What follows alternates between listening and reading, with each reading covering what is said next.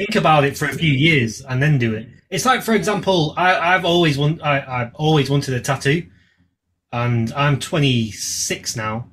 Hmm. But I've wanted one since I was 18, and I had it in my head, and I thought, do you know what? When I'm 26, if I still want one, I'll get one. And I'm 26, and I wanted one, so I got one.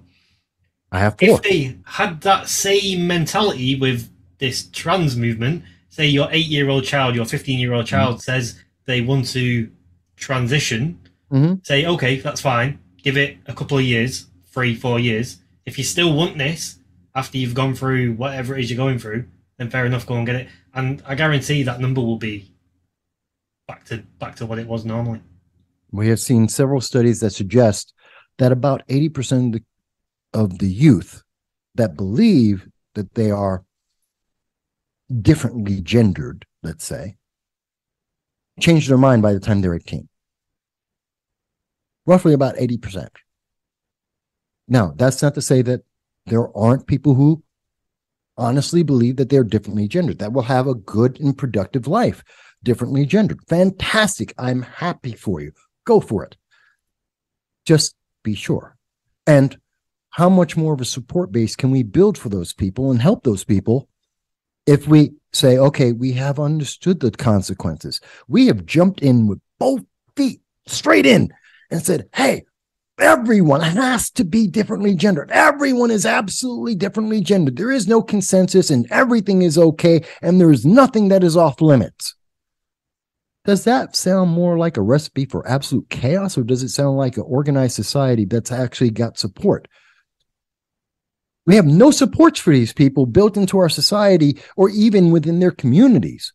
There's 63, supposedly 62 different genders. Okay, if you happen to be gender type 58, whatever the hell that is, I don't know, and I don't believe it. I personally don't believe it exists. Fantastic. But you do. Okay, you believe that it does. That happened over the last 3 to 5 years. Where is your support group? Where are the people just like you who are there to help you transition, to understand the nuances of this new aspect of your life? They don't exist because we haven't had enough time to put that together, to even have people figure out whether or not they're which one of the 62 different genders. People don't even know that there are 62. Some say it's 36, some say it's 12, some say it's 3. We don't even have a consensus on the bloody number, let alone the names of them, to let people know what the names are. You have no support group there. And what happens if I happen to be, I want to assume that I'm group 60, and in 2 years, that's no longer counted, and they just get rid of it. And I'm no longer, and they say, oh, no, actually, we got it wrong, and we whittled down, and scientific, we're going to now say that it's 36. The popular thing today is now it's 36, and everyone only has 36 choices. Well, I was choice 60. What happens to me? Where's my support group? What's going to happen to those people? We're not thinking long-term about this. We're not considering the consequence of this. We haven't let it actually sit, settle, and understand. Maybe I'm wrong. Fine. I'm just asking for the time to find out.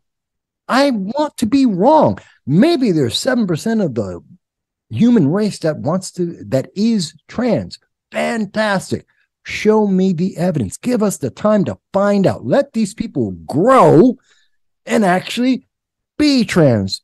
But I don't think that's the case because it's about politics. That's who's pushing it. Every trans person I know and have known in my life, which is probably more than the average person in the world, just because of the circles I run in, because I deal with politics and people and various aspects and the research I do, I probably know more trans people than most people in the movements know and have known.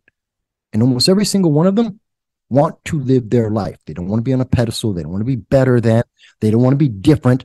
All they want is to live their life every day. And for many years, overwhelmingly, most of them, if they didn't raise any flags screaming at, you've got to respect my authority,